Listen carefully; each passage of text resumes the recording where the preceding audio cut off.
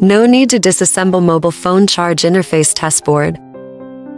Quick detection of mobile phones suitable for Type-C and Lightning interfaces.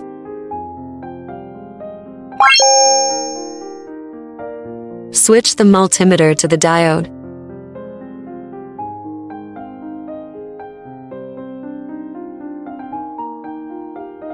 Turn off the IP phone and connect the test board. Use the red test lead of the multimeter to fix it at the GND detection position. Measure separately with black test lead. VA. Add negative pole. Add positive pole. When the three measured values are all OL or have a large resistance value, it is normal. If the measured resistance value is close to O, it is a fault. Please check the cause of the fault and perform repairs. Switch the multimeter to the diode. Turn off the Android phone and connect to the test board. Use the red test lead of the multimeter to fix it at the GND detection position.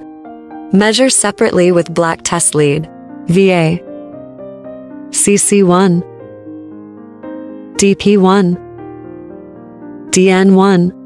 It is normal if the measured resistance value is greater than 200. The resistance difference between DP1 and DN1 should be less than 30 under normal circumstances. If the measured resistance value is close to O, it is a fault. Please check the cause of the fault and perform repairs. Switch the multimeter to beep mode.